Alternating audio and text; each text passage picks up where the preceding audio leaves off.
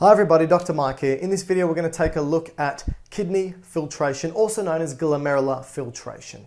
So I've drawn up a strange looking diagram on the board. Let me briefly explain it. We've got the heart, and we know that coming out of the left side of the heart, specifically the left ventricle, we've got the aorta, and the aorta is going to have multiple branches. Now once we're in the abdomen, one of its branches is that of the renal artery going to the kidneys.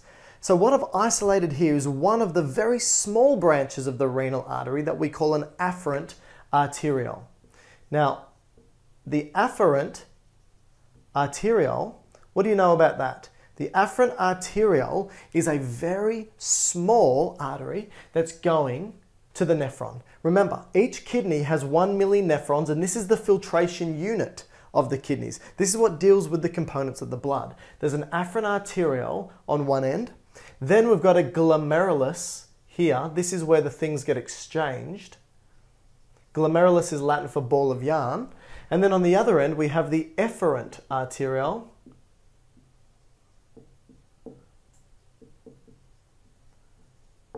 And what you can see is the efferent arteriole then wraps itself around the tubules of the nephron, and these are called peritubular capillaries. Peritubular capillaries. And what's happening is here at the glomerulus, afferent arteriole, glomerulus, things are being pushed out of the blood into this capsule called the renal capsule. All right? What's being pushed out is everything small enough. So no cells, no proteins, but everything else basically is being pushed into this renal capsule and moving through the tubules of the nephron. No oxygen is being, or no gas exchange is happening at this area. However, once the efferent arteriole snakes itself around the tubules and now is the peritubular capillaries, this is where gas exchange can happen to the cells of the tubules. It's also the place where things get thrown back into the blood. All right? Now, a take-home message is this: whatever remains in the capsule and the tubules turn into urine. Okay? So let's now have a quick look. Coming from the heart, every minute you know that the cardiac output, so the amount of blood our heart pumps out per minute, the cardiac output is 5 litres. Now, of that 5 litres, 20% is going to the kidneys. So 20% is going to the kidneys, and that's 1 litre. Now, of that 1 litre, which is 1,000 mils, what you're going to find is that around about 400 mils of that 1,000 mils are things that are too big to be pushed across that glomerulus. So these are going to be cells, proteins, for example. Okay? Now, the rest, the 600 mils, is going to be plasma. So this is stuff that can be pushed through, right? Now, of this 600 mils, every minute, remember, every minute of this 600 mils getting to the glomerulus, the question is how much of this 600 mils is being pushed through into the capsule? And the answer is 20%. So what's 20% of 600? It's 120 mils. So 120 mils per minute. So every minute, 120 milliliters of fluid within the blood is being filtered into this renal capsule. Now that's a minute.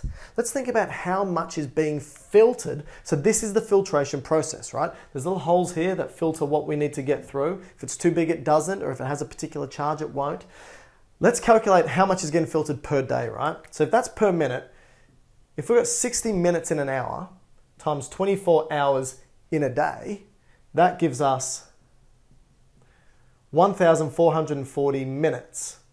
If we multiply 1,440 minutes by 120, then that will give us around about 172,800 milliliters. So every day we filter into our nephrons 172,800 mils. That is 100, let's just round it up to 173 litres per day we filter. Now think about that. That means 173 litres is going into this capsule and moving through these tubules.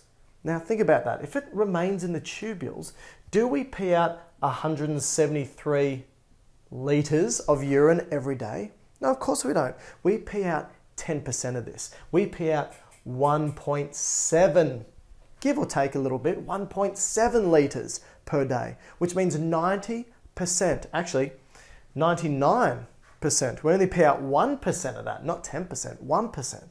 That means of that, 99% of everything that gets filtered gets thrown back into the blood. And you can see of this efferent arteriole, the peritubular capillaries that wrap all the way around it, this is where it gets thrown back. So some stuff that's here is going to get thrown back into the capillaries.